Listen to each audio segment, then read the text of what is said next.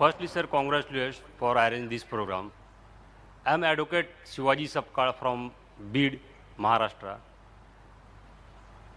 This program is peace for all over. I get the opportunity to ask question, but my question is not related to Quran. Yes, sir. Yes. Sir, there are lakhs of Marathi speakers. I also Marathi. What is the role of IRF, means Islamic Research Foundation?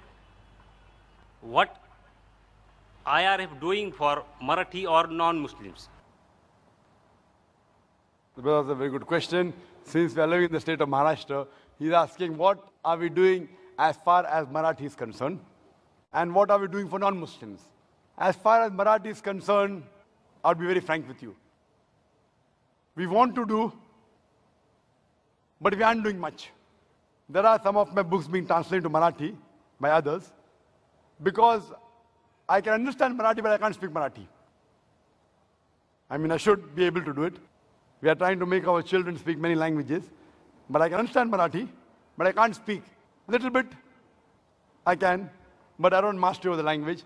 Maybe then I would have given lectures in Marathi also. But we have some speakers in IRF who give lectures in Marathi. We have Brother Abdul Ghafoor Qureshi. Whenever there's a request to speak in Marathi, we send him. So what we are doing, we are training people to speak and convey the message of peace in different languages. The training program is in English, and many people know 3-4 languages. So the training program is in English, sometimes in Urdu and Hindi. Then he goes, if he's coming from South Africa, from Africa, then he speaks in the African language. Many people are coming from other parts of the world. From Malaysia they have come. They have come from USA. They have come from Singapore, from Saudi Arabia, from Philippines, Tagalog. I don't know Tagalog. What I do, I convey the message in English. I tell the people to convey in Tagalog. I am requesting you, brother, convey my message, what you have learned here, heard here, to those people who know Marathi. You'll be doing a favor to me. Yes, yes, sir. Inshallah. That's the first question. Come to the second question. What are we doing for non-Muslims? Again, we aren't doing much. Whatever limited we can do, there's so much to be done. The organization is big, mashallah. We have got more than 2,000 volunteers. Yet I'm saying we are doing nothing. We are a very small organization. Very small. We have organized this conference. We are giving first chance to non-Muslims, because you are a VIP guest, a special guest. You today are more closer to me than the other Muslims. Why? Because I have to convey, Allah will ask me on the day of judgment, have I conveyed the message or not? So I'm trying my level best to convey personally on this level.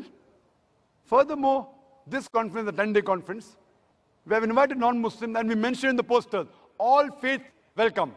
People of all religion welcome. But in question and answer session, we give them first preference. We give them priority, so that the doubts can be cleared. Even the Muslims have got doubts. The Muslims, they get angry with me. Brother Zakir, what about us? Afterwards, kal dekh lenge, no problem.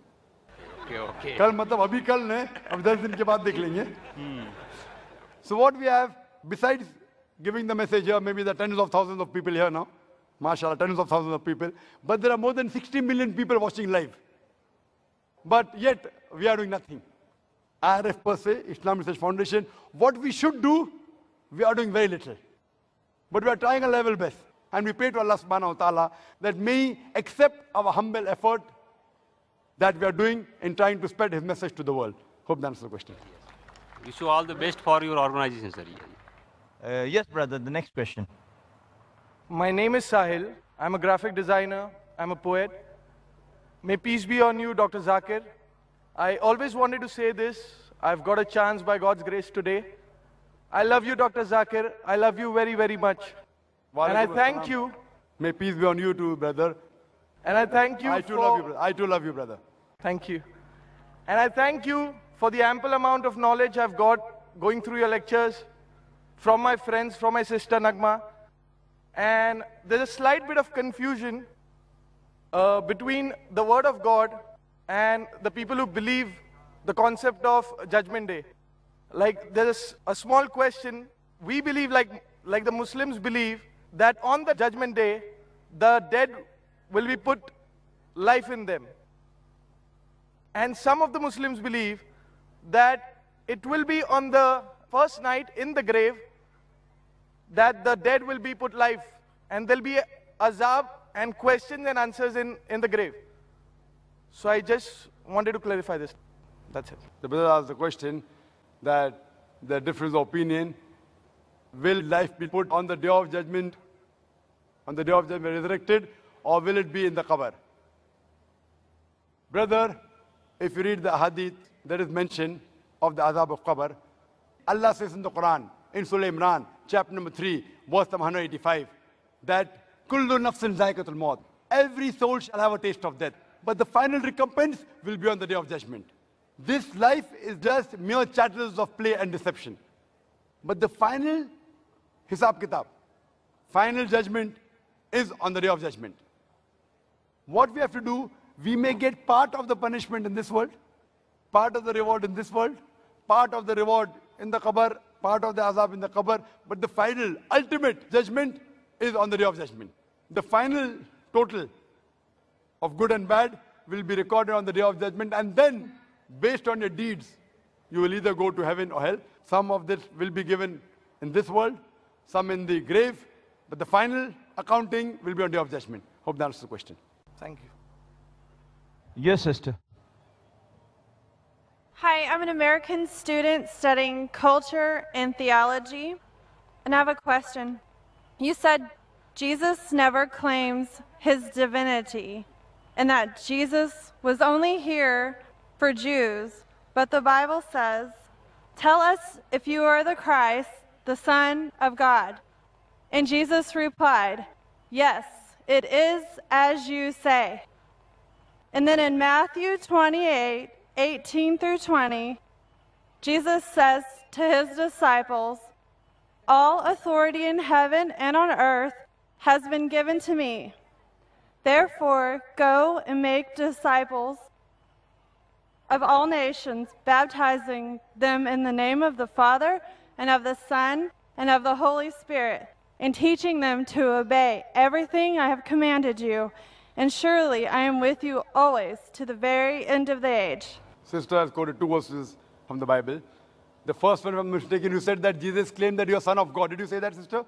Yes, sir. Son of God.